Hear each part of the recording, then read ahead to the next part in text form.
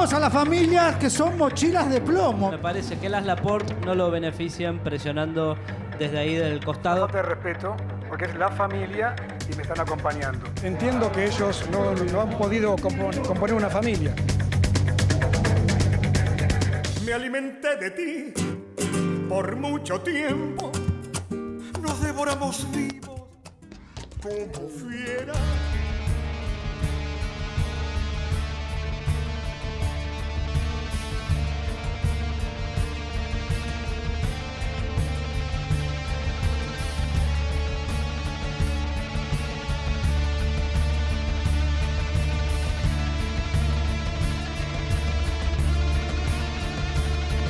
Me parece antiguo, la verdad, la idea. No me gustó. ¿Antigua? No me gustó, sí.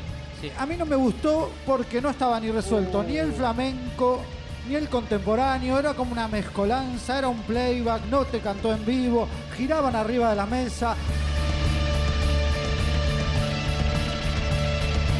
No viajé, no me emocionó, no me pareció romántico, la verdad.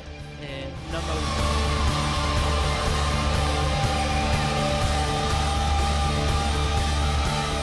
Me pareció un poco vintage la propuesta.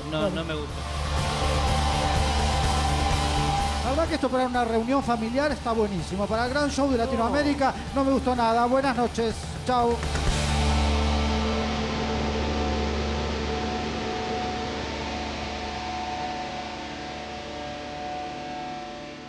¿Qué pasó?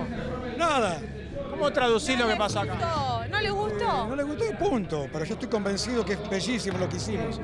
Me pareció antigua, la verdad, la idea. No me gustó. ¿Antigua? No me gustó, sí. Piden cambios, dicen que es antiguo. No va a haber cambio, no.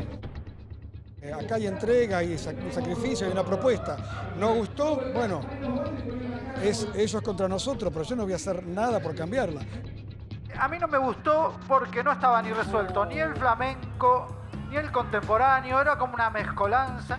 Si voy al duelo voy a hacer exactamente lo mismo. Y si voy al teléfono, iré al teléfono. Y si me tengo que ir, me tengo que ir. Del lado mío está el diálogo, está la intención del diálogo. Si ellos no lo sienten así, bueno, es un tema de ellos. Entiendo que ellos no han podido componer una familia.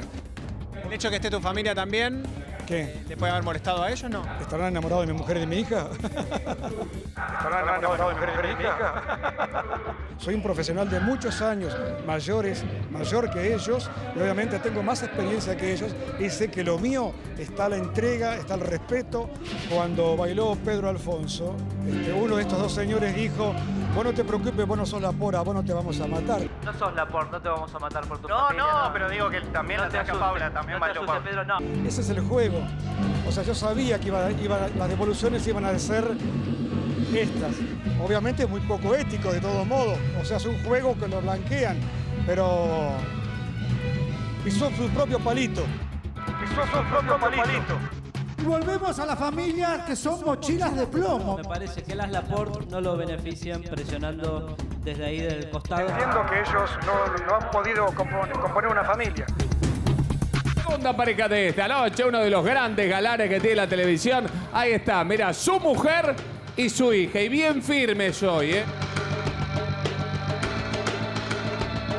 Volvemos a las familias que son mochilas de plomo. Me parece que las Laport no lo benefician presionando desde ahí del costado. Falta de respeto, porque es la familia y me están acompañando. Entiendo que ellos no han podido componer una familia. Me pareció un poco vintage la propuesta. No me gustó. La verdad que esto para una reunión familiar está buenísimo. Para el gran show de Latinoamérica no me gustó nada. Buenas noches. Chao.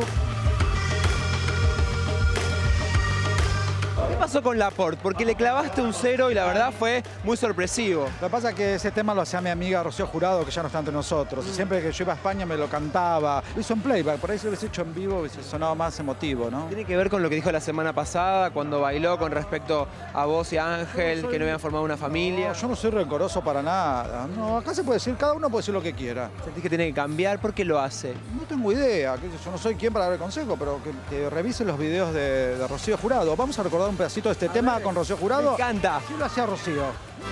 Sentimos un poquito frío y seca. Cerramos nuestros ojos y pensamos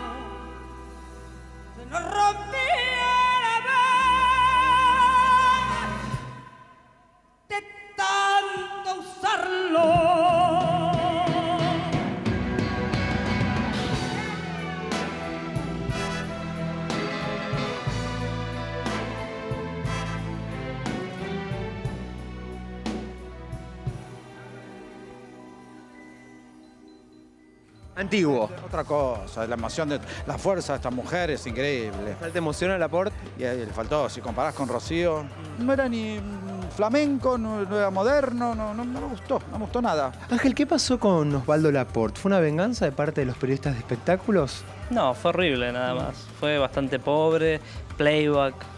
Por lo menos hubiese cantado en vivo, si él ya cantó en vivo en la pista. No sorprendió. Aparte, muy firme la decisión de no cambiar nada, se encaprichó.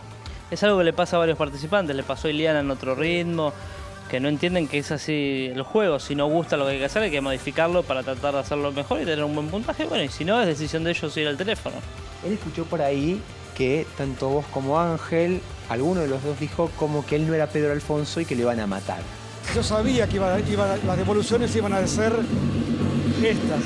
Puedo decir que más allá de lo que hagas, ellos ya tenían en mente el puntaje que te iban a poner. Porque lo dijeron ellos. No fue premeditado, no es tan importante el Laport para premeditar nada. No sé por qué tiene tanto complejo de inferioridad, porque está tan inseguro. Pasa mucho con los participantes que cuando les va mal con el puntaje se vuelven locos, empiezan a ver boicot, empiezan a ver gente en contra. No hay nada de eso acá.